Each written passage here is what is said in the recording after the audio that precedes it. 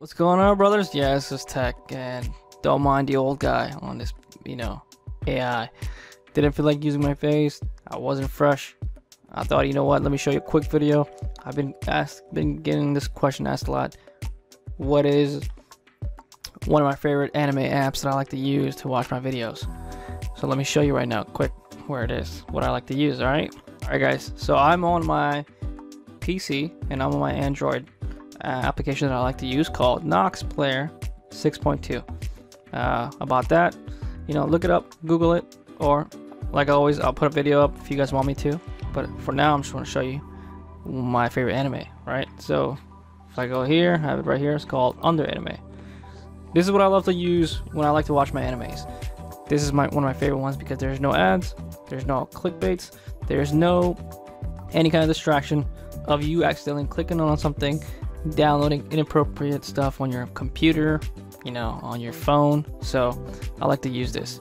And now it's one of my favorites. And I'll show you an example. So this is one of my favorite animes. Let's click on this.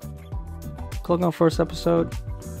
And now you can see it goes straight to the video without any kind of pop-ups, without any kind of clickbaits.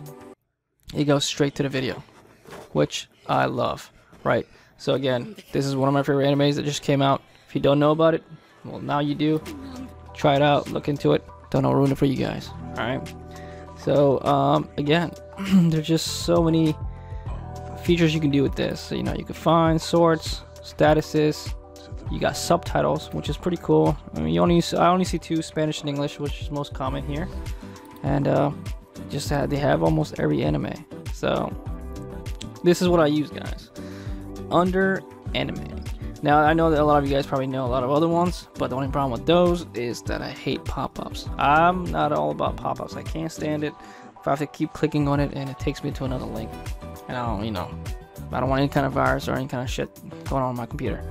So if you guys want me to make another video on how to get this, I explain where I got it from, where to download it from, I'll make that video. But for now, I just wanted to show you guys what I'm using, and I can get more in detail of how I got this and how to get it.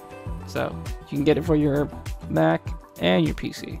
I don't know about the iPhone, but I know you can put it on a Mac and PC.